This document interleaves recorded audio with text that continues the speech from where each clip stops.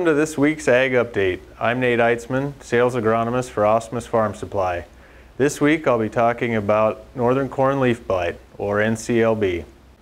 NCLB is the most consistently damaging leaf disease in the northern corn belt. The fungus that causes NCLB overwinters in corn residue, and spores are dispersed by wind and splashing water. Disease development is favored by moderate temperatures of 64 to 81 degrees and wet, humid conditions. NCLB requires a minimum of 6 hours of leaf moisture for infection to occur. Lesions will typically form 7 to 12 days after infection. With the recent moisture and temperatures we have experienced, we can expect to see a noticeable increase in NCLB lesions in our cornfields in the next 7 to 10 days. NCLB lesions are large, elliptical, 1 to 6 inch long cigar or canoe shaped lesions that are gray-green at first but then turn pale gray or tan. They typically begin on lower leaves and move up through the corn canopy. If lesions are found above the ear leaf prior to tassel, severe yield loss can occur. After heavy infection the last 2 years, inoculum levels are high.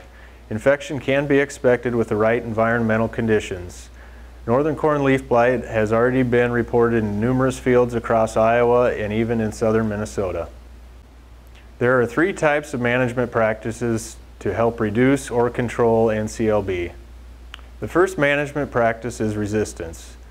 There are 2 types of resistant genes available in corn hybrids today. Plants with resistant genes can still be infected by NCLB, but the lesions will typically be smaller and will not sporulate.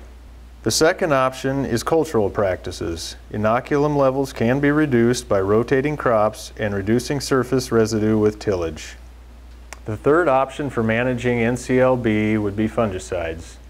Fungicides are probably the most effective method of control and should be considered if scouting and environmental conditions indicate the potential for disease development is high.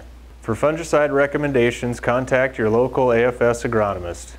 Thanks for watching this week's Agronomy Update.